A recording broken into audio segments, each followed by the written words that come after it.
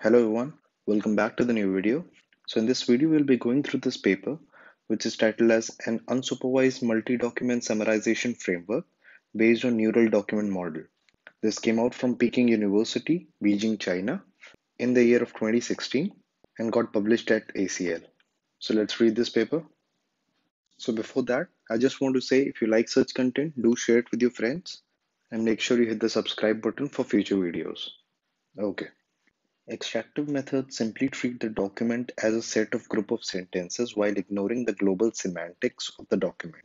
Okay, so what they're saying is extractive methods usually consider sentence as the lexical unit and work just over the sentences and ignore the global semantics in which the sentence usually occurs.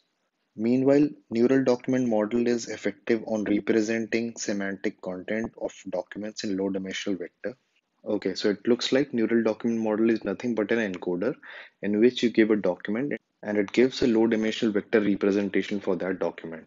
In this paper, we propose a document level reconstruction framework called DocRebuild, which reconstructs the document with summary sentences through a neural document model and selects the summary sentences to minimize the reconstruction error. Okay, so what they're saying is they are proposing a document level reconstruction framework, which they call as DocRebuild, that tries to reconstruct a document D with summary sentences through neural document model and selects the summary sentences to minimize the reconstruction error.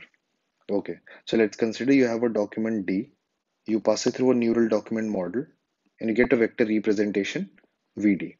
And let's say the document had 100 sentences, of which now if you pull out 10 sentences, if there was some upper limit to this should be the length of the summary. So let's say you pull out 10 sentences, you pass them through the neural document model, and you get VS, which is the representation for all the 10 sentences when averaged. So they are proposing a technique that chooses these sentences really carefully. So once you have those sentences, you get a representation of the sentence or the summaries, and you already have a representation for the entire document.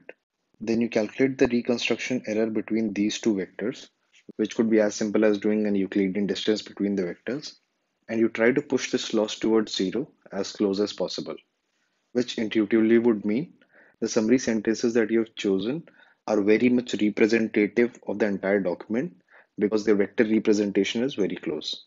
So that is the full idea what they propose. They apply two strategies, sentence filtering and beam search, to improve their performance. And they claim to outperform the current state-of-the-art unsupervised algorithms for doing a multi-document summarization. Okay, let's read further. So this is the framework that they propose.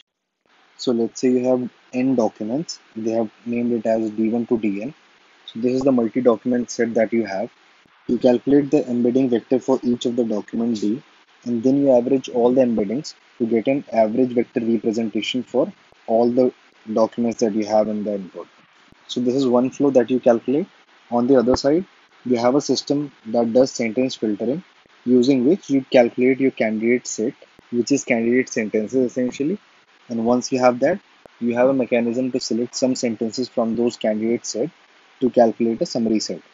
You concatenate all the sentences from that set and you have your summary in place. You again apply the document model, which is essentially you apply a vectorization technique and get a vector representation for that summary. So this is VS, what I was talking about, and this is VD. Now you calculate some kind of reconstruction error, how close each of these vectors are. And once you have that score, let's call it S, you again go back and choose the sentences in this set so that VS and VD are close enough and your S is as close to zero as possible. So this is the full idea. Now let's go through and see the details to how do they do a sentence filtering and how do they select the sentences and what kind of document model do they use. Okay. Neural document model aims to represent a semantic content of a document with low dimensional vector representation. Here we focus on unsupervised methods and exploit two kinds of unsupervised document models, bag of words model and paragraph vector model. So this is exactly what we have already discussed. Neural document model is nothing but a system that kind of converts every document to a low dimensional vector representation. They play around with two unsupervised techniques. First is the bag of words model Another is the paragraph vector. In bag of words model, we simply use a bag of words of document without considering the original order or relationship between the neighboring words. Okay, then they talk about word embeddings. So we represent each word by its corresponding word embedding, and the document is represented by the weighted average of all the words in the document.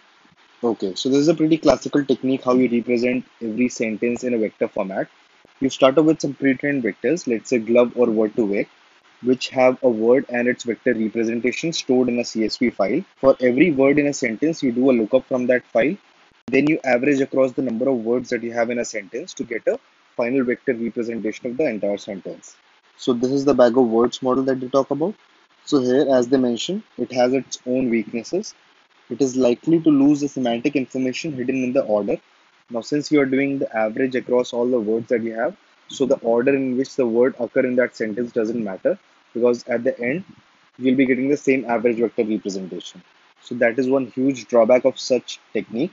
So to tackle that, they introduce a more complex model that takes word order into consideration, which is nothing but paragraph vectors. So they say figure 2 illustrates the framework for the PV model. So let's see the figure. So this is the framework for the paragraph vectors model. It has a similar idea of that one of Nikolov. They are mentioning about the word to vec model, where one of the algorithms that Nikolov proposed was you given the context and try to predict the center word. Here in this PV model, the additional modification is an extra input, which is the document vector. So here you're trying to predict the center word for every context window that is of k length by inputting all the words in that context along with the document vector. So this will essentially force to learn a vector representation for every word that is not only capturing the semantics within a window, but is also conditioned on the overall semantics of the entire document. So that's what they have written. The objective here, as we know, is to maximize the log likelihood, which is given by this equation, which is nothing but you try to maximize the classification probability of every word from its window and also the document.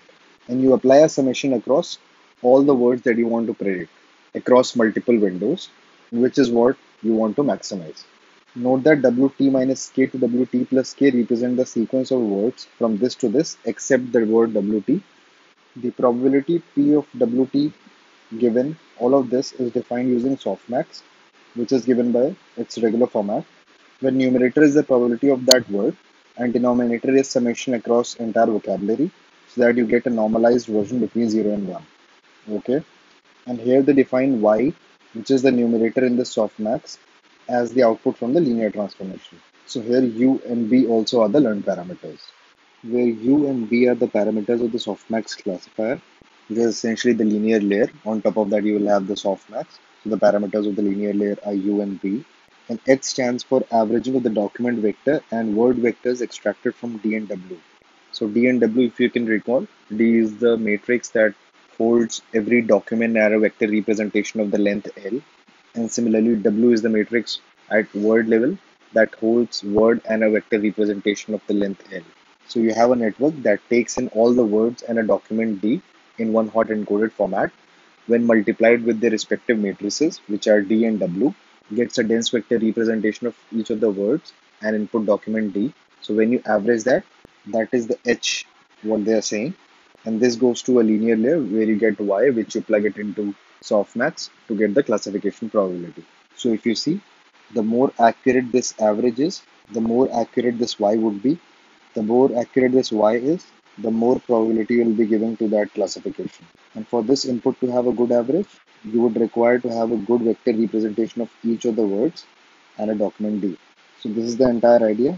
So if you see, the training parameters are nothing but capital D, capital W, U and B. And you train all these four matrices using SGD. Okay. So this is the entire flow of what document model means. Moving forward to objective functions. So they say we denote multi-document set capital D with all these n documents, and all the documents D are processed into group of sentences defined by candidate set. So let's say you have n number of documents which constitute a set and you call it as capital D. And once you have all the sentences across all the document, you call it as candidate set, which you represent as this. So let's say you have n sentences. The sentences selected from S form a summary set, which you denote as capital S. So capital S has L sentences, which is nothing but a subset from capital C set, and where the number of sentences in S is very, very less than number of sentences that you have in total across all the documents.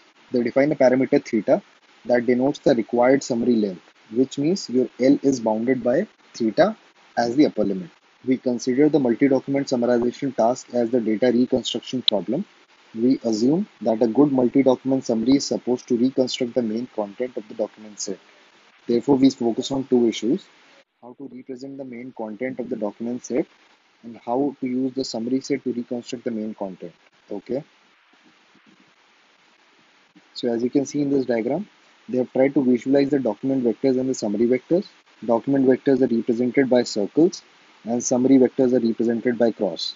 We can clearly see an overlap between the space where summary as well as the document reside, which gives us an idea of how correct a document model is. Okay, so this is a reconstruction error that they talk about. So if you notice, this is nothing but a squared error between the vector representation of the summary sentences, which they represent by S star, and DM is the document model, which is the paragraph vector representation, which we have just seen. And this term, what you see over here, is nothing but the average vector representation of each of the document DI. So you want an set S star such that you minimize the distance between both the vectors. And the length of the summary is upper bounded by theta, which acts as a hyperparameter. Okay, let's move forward. Okay, so talking about sentence selection, our task is essentially to find the optimal set of sentences that minimize the equation 4. So this is the same equation what we just saw. A simple approximate approach is to select sentences sequentially from candidate set with a greedy algorithm. Here we introduce two strategies in sentence selection stage to guarantee both efficiency and effectiveness. Okay, so the greedy algorithm that we talk about is, in this diagram if you see, the way you make the summary set from candidate set, this is the step that they talk about as a greedy selection step. So let's say the candidate set has 100 sentences. So you start picking every sentence in a sequential order, and that becomes your summary after you concatenate it. And post that, you do the reconstruction error. And now they will talk about how do they do the sentence filtering step.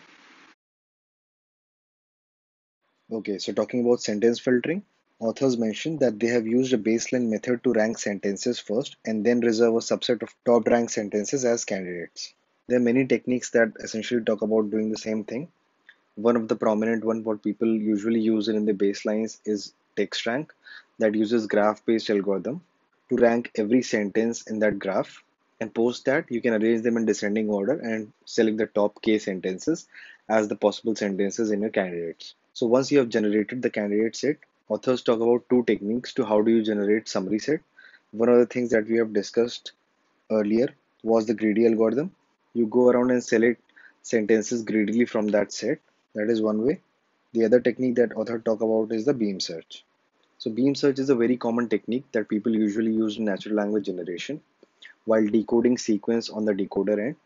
So I'll not go through the algorithm, but I'll let you know the basic details. There is a parameter that you define, which is k, which is also known as beam size. This is the parameter that defines at every step how many possible candidates do you want to evaluate. So for example, if we were to generate certain sequence, at every decoder step, I would sample k words. If we were generating sequence at word level, so at t is equal to 1, I generate 3 steps or 3 words. So this could be top 3 words. And again, if I were to go towards this path, what are the next 3 words I would have selected? So this chain keeps on growing. You kind of bifurcate by 3 childs at every node. And at last, when the stopping condition is met, you calculate the likelihood of every path. So you'll be having some L1 for this path, L2 for this path, L3 for this path.